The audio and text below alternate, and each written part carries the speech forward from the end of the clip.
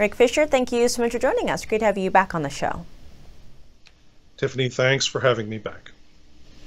Now, Rick, since Taiwan's new president's inauguration, William Lai, China has been ramping up military drills around Taiwan. China is saying these are designed to test its ability to, quote, seize power. Now, this year's drills seem bigger than in the past. What's your read on the size and why it matters? What we are beginning to learn, especially from Chinese state media, is that the exercise is probably much more sophisticated in terms of incorporating simulation or synthetic aspects, as the People's Liberation Army likes to call it. Missiles are being rolled out of their shelters, but not fired. But the whole process of the missile exercise is taking place in simulation. And there is also a chat from these same Chinese sources about more sophisticated jointness.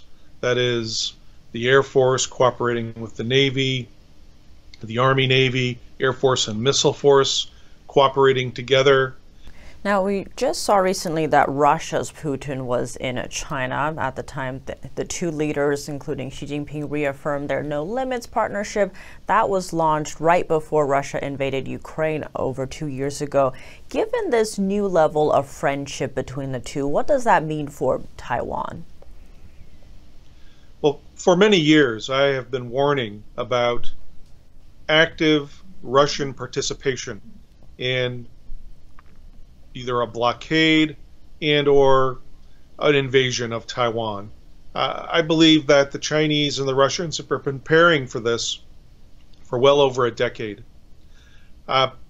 Just last May 2nd, the director of the Central Intelligence Agency, Director Haynes, testified before our Congress of her fear that, yes, Russia would assist Chinese military operations directed against Taiwan. I think to this we also have to add North Korea. What can the U.S. do now to make sure we aren't caught by surprise when that does happen?